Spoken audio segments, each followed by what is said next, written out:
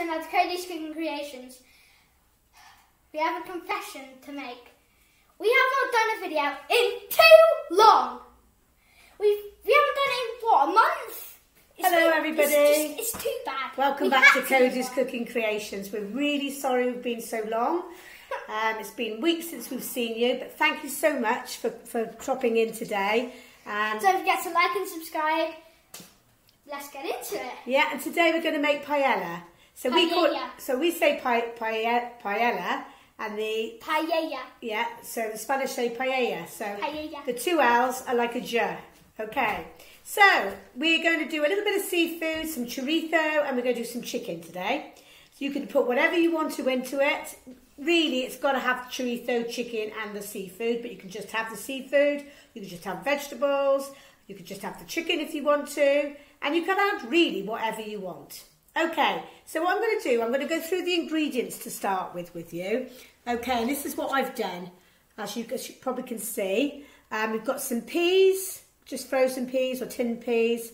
We've got some chopped up red pepper, some chopped up green pepper, some red onion. You can use white onion if you want. I put they can't see mushrooms. They can't see them. There we go, mushrooms. And some chorizo. And the sausage. Chopped up, okay. Is this a sausage? That's the chorizo. Oh, that's chorizo? Right, okay. And then what I like to do is I like to decorate mine with some boiled eggs. We need some olive oil. Olive oil, lovely. You need some saffron. Saffron, lovely. Do you know where saffron comes from, Louis? Saffron. It comes from a flower. It comes from a crocus flower, and it's the stamen. Is it called stigma? Stamen? Stigma. It's quite expensive, but you only need a little bit. You can find that in most supermarkets now. Okay, then we need a little bit of stock. So we've got a little bit of stock here. I put one chicken stock cube and one veg stock cube. And then you need some chicken breasts. Do you want to go and get the prawns out of the fridge for me? Chicken breasts, I use thighs because they're a lot more juicy. If you use breast, it does go a little bit dry. I like a little bit of white wine in mine. I've bought some paella rice today, but if you wanted to, you could just use normal rice. We've got some prawns which have already been cooked. So all we're going to do, these are king prawns, we're just going to pop them in.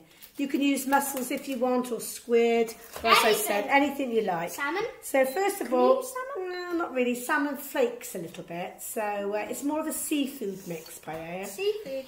So in here now we've got some garlic which we've chopped up, and I have cooked some chicken. I've cooked some chicken thighs already. Almost went terribly wrong. So they're yeah, but it didn't. So they're there, and I've just taken the juice and put them into the pan with some nice chopped garlic. Like I said before, you can use lazy garlic. You don't have to chop it yourself. Okay, so I'm just going to wash my hands now. Oh yeah, you should wash your hands before this. Yeah, okay, so I'm just going to do that. Yeah, I'm going to wash them too. Yeah, you wash yours too. And then we're going to get this up nice and high and get some frying done. So first of all, we want to fry off our breasts, or our thighs. Okay, pop them in, and we'll get them fried off. And we want to get them nice and brown, sizzling away. So to get a nice colour on them, pop them up a little bit, and they'll be sizzling away. And really, you want to get them like that. So I don't know if you can see, there's a nice bit of colour on those thighs. Okay, and then once we've done that, then we're going to pop some chorizo in. Yeah. So I'll just leave those now, take them over here. I've got my paella pan. You don't need a paella pan. You can just use a big frying pan or something which has got quite a heavy base. We've got a paella pan, lucky enough. So what we're going to do now is going to pop some onions in there.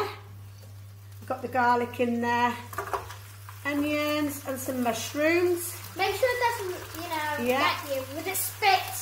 Yeah, you want to stand well away then, Louis, yeah? Yeah. Okay. So we're going to put our chorizo in. Our chorizo will give it a nice bit of colour. Yeah, pop that in.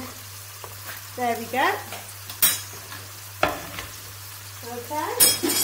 This should take you really about 25-30 minutes to make. It might take a little bit longer, depending really. It's a nice meal. It's an all-in-one pan again, so it's lovely, not much washing up. A little bit of prep to start with. Yeah. Okay, so now we're getting that nice and browned off, and you'll see some oil will start coming out of the chorizo, which gives it a nice red colour, which is lovely, yeah?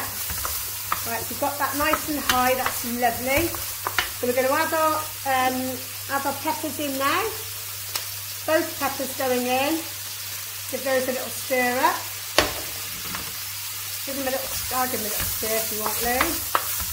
So what about the salt? You got the salt grinder? Go and get the salt grinder. Give a little bit of salt.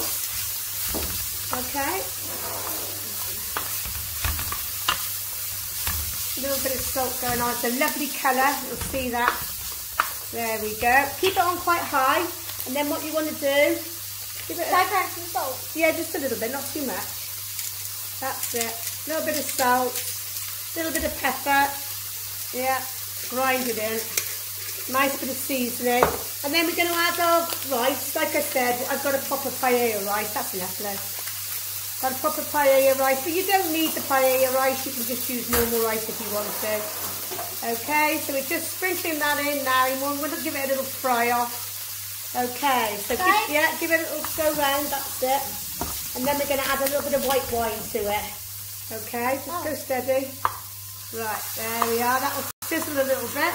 But now sizzle and the dizzle. There you go. But now I can't see. Sizzle and twizzle. You can, because we're going to get rid of the white wine now. Okay. Just cook the white wine off, okay? Yeah, just cook it off. Just cook the alcohol off. So turn it up again and get it sizzling. So it has gone a little bit quiet now because it stopped sizzling.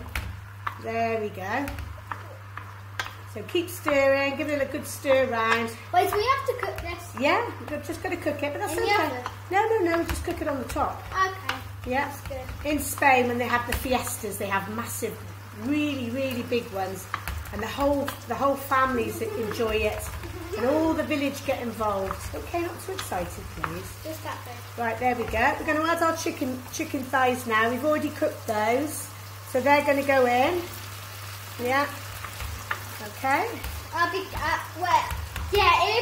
If beforehand when you're cooking them, remember to always wash your hands when your hands are warm. Yeah, definitely. Before you cook them. Right, stick that in now. It's basically an all-in-one thing. So we've got that nice and hot now. So we've given the rice a nice little stir through.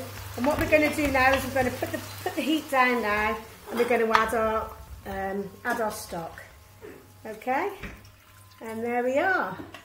We'll add our peas as well now. And there we go. Add a few peas. And it's a lovely, I don't know if you can see the colours, but they are really, really pretty. We got the red, we got the green. It's a bit like the Italian flag, really. They can kind of see it because our camera films a bit in good. black and white. Yeah, so let's do a little bit of peas. Pop the peas in as well. Pop the peas. Yeah. Okay, and then towards the end, really, you want to put your seafood in. You don't need the seafood in for too long, because basically it goes rubbery if you put it in for too long. So, there we are. So we've got our peas in. And that was all quite easy. Let's have a little go now, Lo. Let's turn them up a little bit. There we are. So this is a lovely dish to have if you've got friends coming round, and you can all delve in and share. Nice glass of wine or a glass of rosé, or even some lagers are nice with this. Or if you're not drinking, you can have some nice elderflower cordial that we made, can't you? Yeah, that we made. Yeah. We still have that now. Yeah, we've still got that, yeah. Oh, we've still got a bit of it. So we can have that with our soda, or we can have that with tonic, which is always very nice. I didn't know we still Okay, had now that. we're going to put a little bit of saffron in. I thought we'd drank, whatever you called it. We haven't drank it. We haven't drank it all yet. Okay. Now add a little bit of saffron. Saffron. You have to be careful with this, Louie, because it's really quite expensive. Is it? So we don't want too much. Just a few strands, and that gives it a really, really nice colour. So I hope you've been keeping well in COVID, and I hope everyone's staying safe. And as we said earlier, we're so sorry we haven't made any videos for a while. We've been quite busy, Louie, haven't we? Yeah. We have got a guest coming for the next video, so we're going to make a Thai vegetarian curry. In So we've got a guest person coming in, and she's going to show us, or she's going to give us all the ingredients, and we're going to make the curry, aren't we, Lo? We're going to make... Oh, don't give them too many spoilers. Yeah, well, they'll be getting ready for that. It's a nice vegetarian dish next. Yeah, sit down, grab your popcorn, get in your nice massage chair if you have one. Oh, that would be nice. Get your shorts on and have a relax by the pool and watch our videos. There we go. And subscribe and like. So all we're doing now, I don't know if you can see, is we're just letting that bubble, as you can see. And then once the rice starts to absorb all the liquids, towards the end we'll add our prawns in. Okay. So I think we'll switch off now, and then we'll rejoin you in about 10 minutes once this is bubbled, and we'll show you the end effect. Okay, see you in a minute.